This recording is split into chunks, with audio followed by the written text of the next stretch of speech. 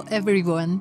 This is 葉山の簡単カタカナ英会話。This time I'd like to show you about a Cybertruck by Tesla. 先日イーロン・マスク氏がこのサイバートラックのプレゼンテーションをしていましたね。納車開始ということです。で、アメリカの車両関係に詳しい YouTuber たちがどんどん動画を上げているんですが、いろいろ見たんですけれども、賛否両論ありますね。好きでも嫌い、好きでも嫌いっていう感じで満点は与えていませんでした。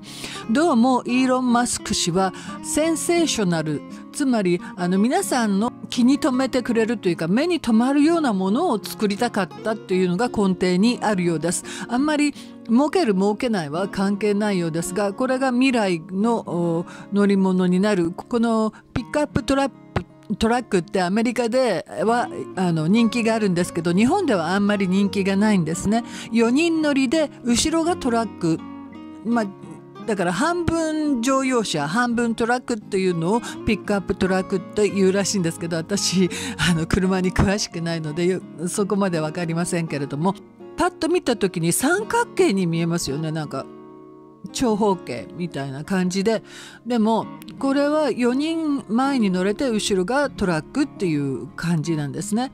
で、動画を見ましたけれども、ほとんどもうコンピューターで制御されていて、ハンドルだけちょっと握ってるっていう感じの乗り物で、とても不思議でした。これから動画でご覧いただきたいと思います。いろんな特徴があります。ありすぎて載せられるかなって今心配しています。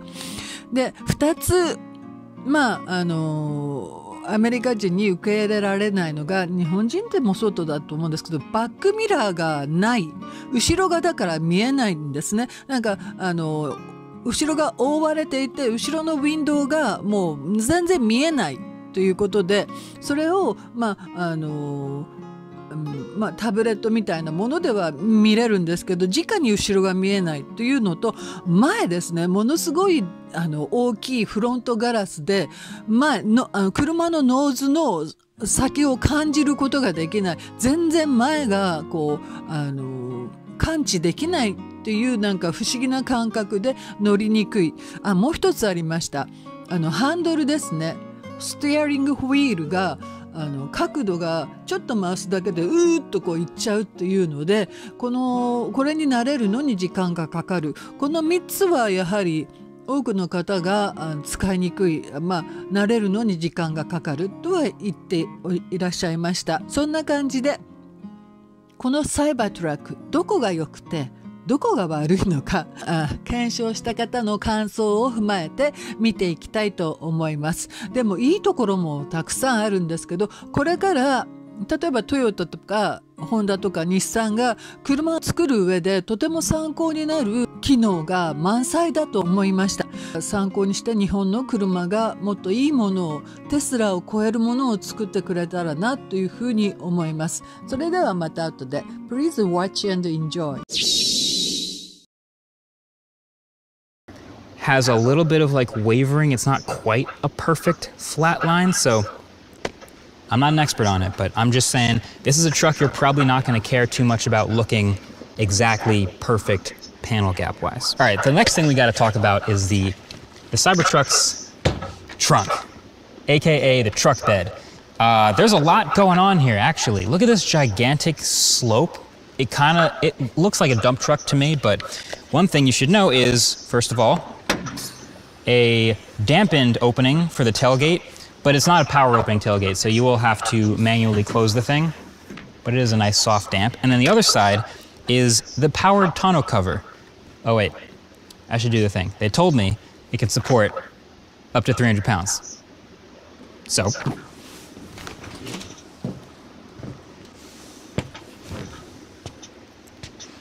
they told me I could do it, so here we are.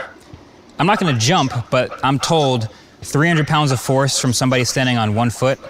So I think if I jumped, I could probably break the thing. But the fact that I'm standing on it and it's not breaking, that's pretty good. And it's a motorized tonneau cover, which means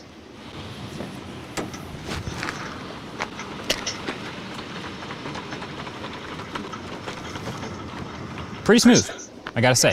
Now, once you're here, there's a bunch of stuff I gotta talk about with this trunk. First things first, you probably noticed it slid down and revealed a rear window, which means number one, yes, there's a rear window. It doesn't go up and down, but at least you have that glass there. And two, yes, that means that when you close the tonneau cover, you are completely blocking your rear visibility. We'll get to that later. So, the other thing, you can buy one separately and tie it up in the trunk, but you don't get one by default. And then the other thing is, there's power in the trunk. So 220 volts here and one 240 volt. If you want to charge a vehicle with a 9 kilowatts out, you can use literally the thing you'd plug into a dryer outlet. You can plug that in here, plug it into a vehicle, and give battery to another EV. So just in general, I'm glad that more EVs are doing this, having the ability to power other things and actually charge. You could actually theoretically power your house with this if you had the right inverter. But 11 kilowatts out of the charge port, 9.6 kilowatts car or a prototype, you'll see there's no door handles and you're like, oh, that's cute. But when you ship the thing, you're gonna have door handles eventually. No door handles on the Cybertruck and they're sticking to it. I have my concerns about this. So basically how this works is there's a little button right here that's indented. You press that button and when it's unlocked, it sort of pushes it out maybe 2 inches. Then you grab in here and open the whole door. And then you close it. The auto-presented windows, they all close themselves up here. They're frameless windows. That's cool. It works. Same thing actually back here. Smaller button, you press it, it opens it, and it works. And this is actually a full 90-degree door. I love that there's like stainless steel in here. It's very clearly all metal. It's got a nice thunk to it too. But what I've noticed, and this is something you'd already be thinking of if you live in the Northeast or something, is if it's cold, or if it's raining, or if it's frozen, if there's like an inch of ice over here, is this gonna work? Tesla's telling me, and this is a California company that tells me these things, but they're telling me up to an inch of ice, if you can break through that ice and press this button, it'll push with enough force to open it and break the ice off. I hope that's true. That's debatable, we'll see. But the other thing about that is, I think a lot of people are going to open. ここでこの車サイバートラックをデザインしたフランツ・フォン・ホルツハウゼン、ドイツ系の方なんですけども、この方のことをちょっとお話ししたいと思います。車を購入して使う側とデザインする側っていうのはちょっと違いますよね。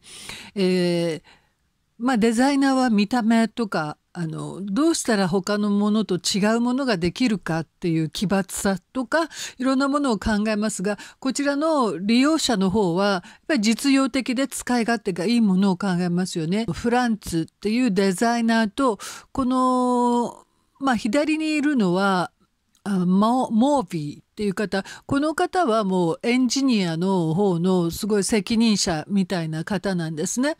だからエンジニアとデザイナーが話し合って車を作る。イーロン・マスクさんはマネージメントするっていう感じなので、いろんな意見を言うけれども彼が作ってるわけじゃないですよね。本質的にはこの2人で話し合って物を作り上げる、車を作り上げるわけなんですよね。これよく例えられるのがアップルのスティーブ・ジョブズと彼の友達だったエンジニア。エンジニアの方がこのアップルの基本的なものを全部作って、いわゆるスティーブ・ジョブズはこれじゃダメだ、あれじゃダメだって口を挟むだけで自分が作ってないんですね。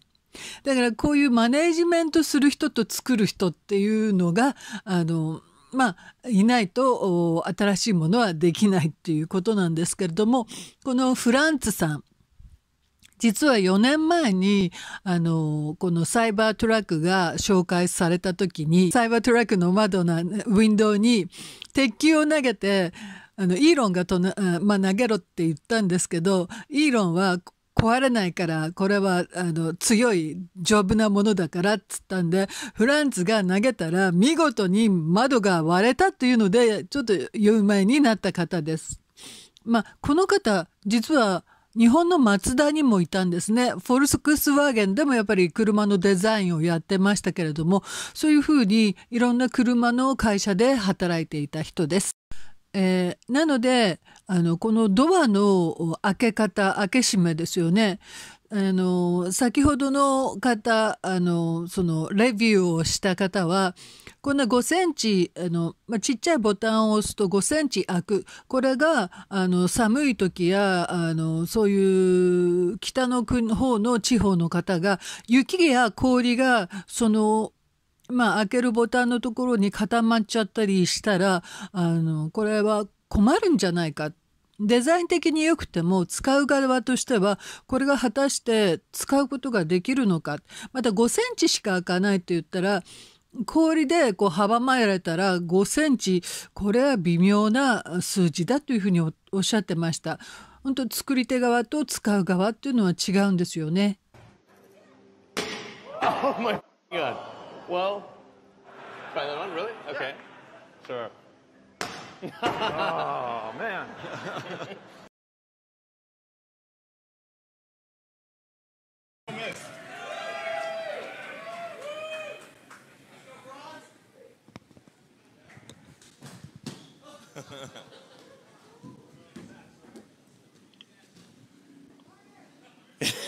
Yeah.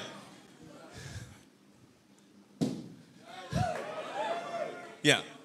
Great. I mean, I think we could probably have a pro picture.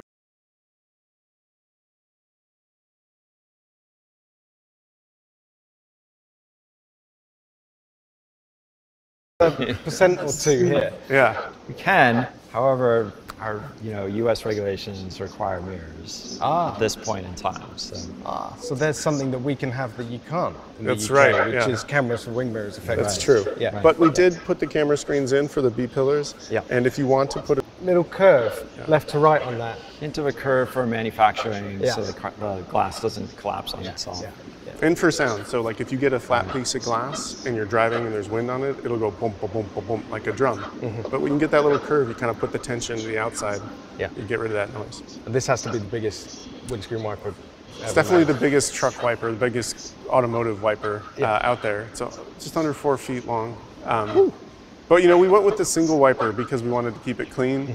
We did talk about deployable wipers and a whole bunch of things, but turned out we actually were able to make that even more aerodynamic. Front trunk, fruit, Front trunk space. which is actually pretty impressive because if you look at the front overhang, it's absolutely tiny compared to more traditional trucks. Very small. F-150s, which have just they're out here. They're out here somewhere. Yeah. That's still a useful space. Yeah, you can fit a carry-on in there or your grocery bags. Yeah. Yeah. It's got some room, and you can open it from inside. Tailgate. And You can sit in it. yeah, you can Do tailgate. fit? Yeah, we both fit. And actually, the height of this was like designed so we could fit and sit, and you can get shade at the. The wheels, and I thought, oh yeah, classic design concept style. They're never going to. But these are the production wheels, right? These are production wheels, and the first thing we looked at was the moment you put something round on this vehicle, it just took it out of its futuristic state. So we knew right away that the caps had to have this angular, faceted feel. And if you stand back and you look at the caps, they're not round. It's kind of a square thing, and we designed the cap to ride the tire, and so the spokes stretch right out to the tread. It just makes the whole thing feel bigger, and it just feels incredibly. To the menu and play with all the modes. Classic, had to make sure that the angular kind of character of the exterior of the truck made its way into the interior, so it felt holistic, although it's very comfortable. Yeah. Like the seats look incredibly angular, yet really comfortable, conform to your riding. Yeah, cool. Let's look in the back because I think the rear seats do something cool as well. Oh, they're halfway up. Oh, I'll get it. All the way up. There we go. So you can chuck a load more stuff. Yeah, like a truck is all about, it's like a Swiss Army knife. It's all about, how are you going to use it for what you need. And As you said, it's super efficient on aero, and so if we need it to get to the price point that makes sense, we'll do it. But it's super useful part of the truck, so it's something we want to keep. Let's hit some buttons. Yeah. So the tailgate comes down. It's got a torsion spring, so you can push on it. We've got what we like to call our smuggler's bay. It's under bed storage. Oh, there we go. That's where you put the contraband. Yeah, that's exactly. right. Yeah. But extra space that we had, so we give it back. It's a 6-foot bed, so it's slightly longer than your 5.5-foot bed that you. Outlets, Yep. so I can, do my welding. Yes. Do my That's right. barbecuing. You can barbecue, you can weld. There's a 220 and two 110s. Yeah. So we get 20 amps and 30 amps. So you can actually weld with this enough power. Yeah. The power conversion system is our first bi-directional system. Yep. So you can get power out, you can put power in, and eventually with our new chargers, at home chargers, you'll be able to go vehicle to home. Power your house. This is a very functional bed. We put it in an L track for camping and sleeping in here and making a bed. Fantastic. I think I know the answer to this one, but would this have been possible with any other boss other than Elon? Oh, hell no. No. Give us a flavour of what it's like to have Elon Musk as a boss. How does he operate? How often is he in here demanding sub 10 microns and demanding perfection? I mean, for me, it's wonderful to have a boss, especially at the CEO level, that understands physics and engineering. Because I don't have to like dumb it down or water it down. We just talk like engineers about this is why I can't do this. These are the limitations, and I've said it before, but like we go to the limits of physics and chemistry, and that's it. Anything above that is not allowed. Anything below that is not what Tesla does. I realise you didn't mention cost there. Like, it seems Teslas should be affordable and for everyone, right? But you're not really taking into account cost at the expense of the overall dream. Yeah, I mean, cost is in every element of what we do, and I think it comes here a lot of times in integration and deletion. So some of the stuff we're talking up front on the aero bits, where you're not adding bits on, every bit you add on, that's $1, $2, $3. And so I really, on my team, and especially with you guys, we try to break Conway's Law all the time, because you can't tell who designed what and where one part ends. And when you get that integration, you delete those parts, you just end up with less costly. Yeah, Elon always says the best part is no part. Yeah. So we really adhere to that philosophy, and we try to just take out the parts. Or you mentioned that's a giant windscreen. We could have made multiple parts, but then it's multiple parts. Yeah, cool. Well, I think we need to go and find some guns, some axes, some arrows, some just general weapons, and then start smacking this thing. Go for it. デザイナーとエンジニアから貴重な話が聞けましたよね。作り手側の苦労とかどういうコンセプトで作ったというのが分かりますね。この辺で前の動画の、レビューに戻りたいと思います。Not the best legroom ever, but still a totally great back seat. Got another screen back here that I'll show you in a second. There's a little bit of seat back storage, but check this out. There's a little trick to the back seat, just for storage. So although you already have a front trunk and a rear trunk, if you want even more covered storage with this latch right here,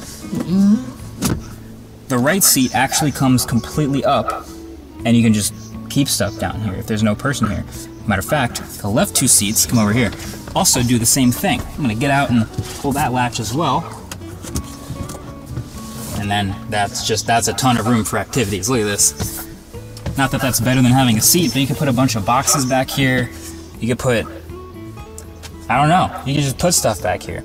Also, there's the 9.5-inch screen for the passengers, which is where I discovered you can move the passenger seat, not the driver's seat, on the screen. And these are also heated left and right, not middle, but heated left and right rear seats. They look ventilated, they look cooled, but they don't do that. I've made some key changes that I think I actually like a lot. There's still no stalks, there's still no blinker stalks, still no drive, reverse, all that stuff. But the buttons on the steering wheel are, at least now, haptic, like actual buttons. They're not haptic touch controls where you touch it and it vibrates to simulate a button. No, it actually clicks and moves this time, so that's awesome. So at least that's better. So that's the blinkers on the steering wheel, that's your headlights, that's your giant windshield wiper, which I'll talk about, and your voice controls. You still got your wheels up and down for volume of media and your autopilot controls. And then this sort of a flat squircle, I guess is what you'd call it, like a squared off circle type thing for the steering wheel. Oh, and then it's a real horn this time. There's no like button on the steering wheel horn like in my car. So I really appreciate that. Also, again, no Tesla logo on the steering, but there's some new little things that they've done. It's really well thought out, and I still, honestly, after using it, I really feel like Tesla has the best software in the car industry that's not CarPlay and Android Auto. So first of all, you start with just this huge Cybertruck in the middle for all your vehicle controls. There's little hovering dots, so if you want to open the tailgate or open the tonneau cover, you can do that with any of these little hovering buttons. Open the charge port flap, charge port flap, cool. But then all of the rest of the looks about this car, you can adjust in real time. So first of all, ride height. You tap the wheel there, We are at the sort of entry ride height where it squats to be as easy as possible to get into. You can also go low, medium, or high, and it adjusts super fast. There's a pretty awesome 12 inches of suspension travel between the lowest mode and the highest mode. You can go all the way up to 17 inches of clearance in off-road mode. Extract mode is the absolute highest. It'll add another 80 millimeters of clearance, but it'll go a foot down from that. So that's pretty sick. And there are aluminum skid plates / aero shields at the bottom of the truck. I continue to move around. If I lower the window, for example, look at the window on the car. Halfway down, halfway down. I go all the way down on this window, all the way down on that window. So that's real time. I get my lights in real time. I have the headlights down here. If I even turn the steering wheel, all of that moves in real time, and it's kind of on this like Mars terrain, Cybertrain, whatever you want to call it.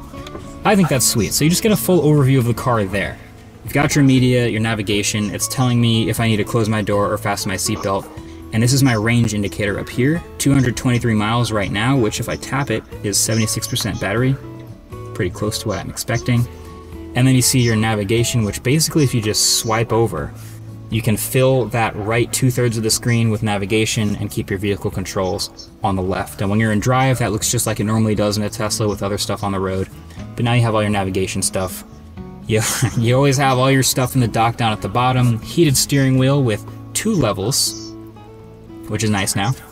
And your heated and cooled front seats, which is great. So if you just get into controls and dynamics, these are sort of the 2 spaces you'll spend the most time. Controls is all of the things with just opening and closing, unlocking, screen brightness, headlights. Your glove box is a drawer, which I think is a little bit unique. A button on the screen, I kind of wish you still had a button to open the glove box, but all of that is here. And then dynamics is where you have all of your typical like steering and acceleration profiles for Tesla. So in the triple motor version, that would be comfort mode, standard mode, and beast mode. A little cringy, I guess, but that is your maximum acceleration. And then your ride and handling and your preferred ride height. If you go custom, you can actually individually adjust these things. So acceleration, I'm gonna go beast mode. But ride and handling, maybe you want it to be a little more relaxed or a little more focused. That just basically means your damping and your suspension is either a little firmer or a little softer. I gotta say though, the steering is, in my opinion, the craziest thing about the Tesla Cybertruck. Crazier than the design, crazier than the dimensions, crazier than everything else about it, is the steering. So it's a steer-by-wire system. This is the first time Tesla's done this. You can't actually change the steering weight or steering feel. It's always the same ratio all the time, but it's crazy for 2 reasons. One, there is rear axle steering, and it is very, very active and really helpful. And 2 is the total turn is less than 180 degrees for your maximum tightest turn. Usually you're used to doing a whole bunch of movement on the wheel. You don't have to do that anymore, so that kind of makes the muscle memory of grabbing the top of the snorkel useless. So first of all, the rear wheel steer, it's awesome. It's up to 10 degrees in the opposite direction of the front wheels at low speeds under 40 miles an hour. And what that does, if you've heard of this before, it effectively shortens the wheelbase and allows you to turn way, way tighter. I think we'll do a sort of a comparison with the F-150 Lightning, which is a normal truck that doesn't have 10 degrees of rear wheel steer. And this one, it just means you can turn way sharper. It feels way more nimble in parking lots. It feels like it shrinks the wheelbase, the whole dimensions of the truck. It's a lot. It's gonna take some getting used to, but I think we should just get to driving this thing. So let's do it. Let's drive the Cybertruck. All right, driving the Tesla Cybertruck. Feels like a Doug Miro way to start the video, but man, okay. It still doesn't really feel like a real vehicle, but it definitely is. And first impression really is, well, okay, it feels like a Tesla. That's not gonna be a shocker. Really instant throttle response. This is the triple motor version, it's the beast. But also like spacing wise, I'm just looking around, just trying to feel how big this vehicle is. This is a small road, school bus. I'm able to maneuver around though. I have pretty good visibility everywhere. I'm just thinking a lot about where the nose of the truck is because it is such a short nose. It's a really different ratio I'm not used to. Showed you. And a full 6-foot bed. but it's got the smallest frunk, even smaller than the smaller Rivian R1T. So they've kind of pushed around the dimensions a little bit. But second thing is just the vast distance between me and the front of the windshield steering wheel. That's a remap people have to adjust to.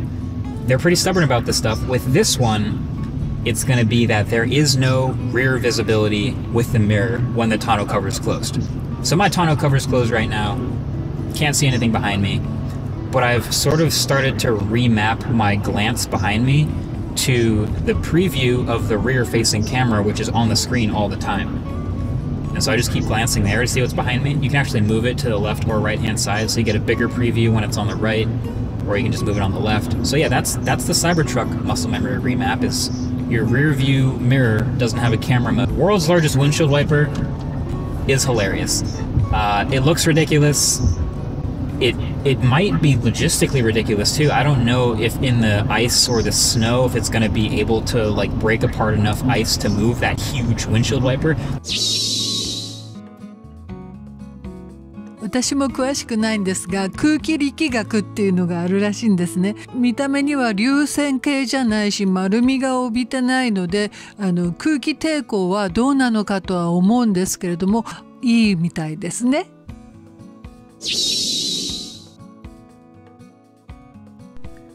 Thank you for watching.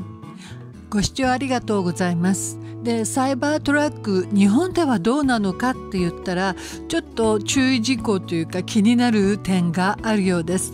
これ日本では普通貨物自動車扱いで1ナンバーになる可能性があるってことは本当トラック並みなんですね。で、毎年車検があり、中型免許が必要であり、右ハンドル車が設定されない可能性があるそうです。ちょっと厳しいですよね。で、下にちょっと書いたんですけど、都内でチャージできるのは2カ所しかないそうです。さて、このようにサイバートラック見ていて、こういうふうにもう全部がコンピューター制御になってハンドルを握るだけでもちゃんとパネルで操作しなきゃいけないっていうのもあって、かえってなんかめんどくさいかななんて私は感じました。それではまた I see you later. Bye.